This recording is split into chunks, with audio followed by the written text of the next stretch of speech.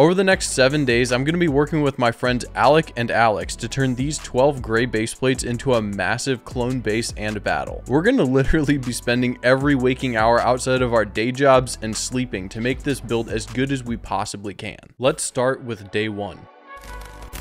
Alex built this micro-scale model of what we wanted the base to look like, and this included a classic laser wall, 3 sections to the main building with different heights, a landing platform for a Jedi starfighter, observatory deck, and a tunnel for the Republic's vehicles to be deployed into battle. We're also going to be building a full interior to this build, so make sure you stay to the end of the video so you can catch all the details. Now that we've got our plan in place, it's time to start building. We began by laying down a layer of filler brick to give some structure to the bottom of the building. We're going multiple stories tall here, so we need a solid foundation. We worked out some ways that we could build modularly so we can take this build apart and transport it easily. One of the main goals we have, other than finishing in 7 days, is to bring this base to a convention for people to see it in person. One of the first things we knew we wanted to include on the main floor was a gym for the clones to work out and stay in shape.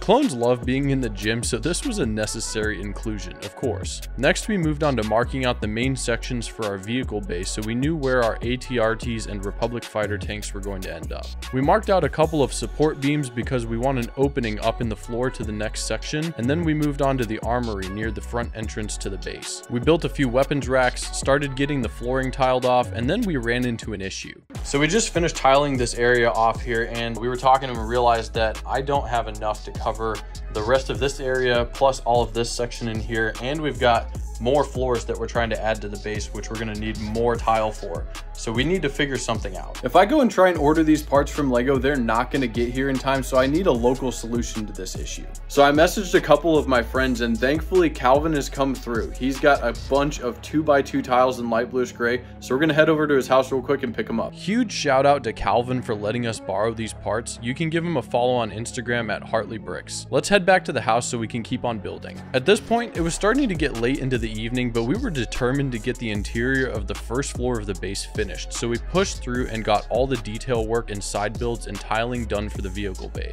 At the end of day 1, I think we're doing pretty well for progress, but this is one of the only full days of building that we have available since we started on the weekend and we have the work week approaching quickly, so we've got no time to mess around if we want to actually finish everything. Now that we're done with the interior of the first floor, it's time to start building up. This means that we're adding walls around everything and deciding how we want to detail them. I decided that we should go with a double wall approach to this building. This means that we have to build walls that are 2 studs thick, which uses a lot more bricks, but it lets us do different designs on the interior and exterior of the building. It also helps add some more stability to the structure, which ended up being incredibly helpful. As I started building the roof to go over the Republic fighter tank parking bay, I realized that we're going to be using a lot of these 16x16 Technic brick plates. Otherwise, there's no way we can build things to be strong enough to support weight while crossing a 48 stud distance with no support columns underneath. We're going to be setting a gunship above this parking bay, so it needs to be able to hold a lot of weight. I also started working on lighting at this point because we want to have a fully lit interior on this build, so things are going to get a little bit more complex. For day 2, I think we're at a good spot. It'd be nice to be a little bit further along, but lighting was a big time suck for today. I have my system figured out now though, so it shouldn't take nearly as long going forward. I started day 3 by making a quick run to my local bricks and minifigs to grab more 16x16 plates so we can have a consistent color on the underside of all the roofs in the base. The second floor of the vehicle bay is going to act as a transition space. This is where troops can enter the base if they come in on a gunship. They can head to the mess hall and the barracks, which are going to be on the left-hand side of this area, and they can go down to the main vehicle bay with the ladder on the right-hand side of the room. Once we finished the interior, we got it capped off and started tiling the area where the AV7 cannon is going to be stationed. We've seen these cannons used on Christophsis, but I've always thought it would make a great defense system for a base, so I'm excited to be able to include one. I was hoping we'd be able to make a little bit more of a dent into things today so we could get started on the mess hall and the barracks. Things are looking good, but I'm feeling a little bit pressed for time. It's day 4, and thankfully Alex is here today to help out with things. He started designing some tables and bunk beds for the clones, along with a kitchen area to really get things rolling for the interior of this space. He made some great progress aside from a few mishaps which he quickly recovered from. Oh, what have I done?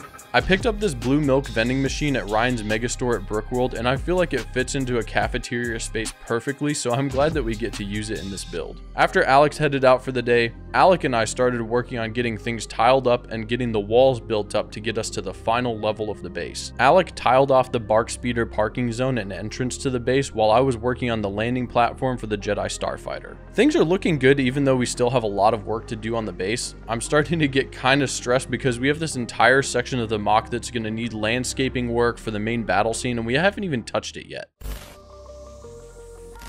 On day 5, to my surprise, an order of tiles came in the mail from LEGO, which is great because we're actually already starting to run low again. Alex was also able to come back and help us out for another day, so things are off to a great start. So Alex, what are you working on here? We're working on the observation deck, the little hangover. A lot of trouble with these wedges. We ended up settling on the 30-degree angle, and that looks and works perfect for what we need. Alex and I went back and forth on a few design ideas for this observation deck, and I am so glad I had his help to figure out how we're going to integrate it. Once he headed out for the day, I was fully focused on trying to get the observation deck attached and structurally supported while Alec worked on the interior. After getting everything tiled off, we built up the walls and I started working on the roof. I got the main section attached and then moved on to getting a section built to cover up the observation deck so we could tie everything together. At this point, the base is almost done, but we still have terrain, an entire battle, and the gate to the base to build, so I feel like we're on a time crunch for sure.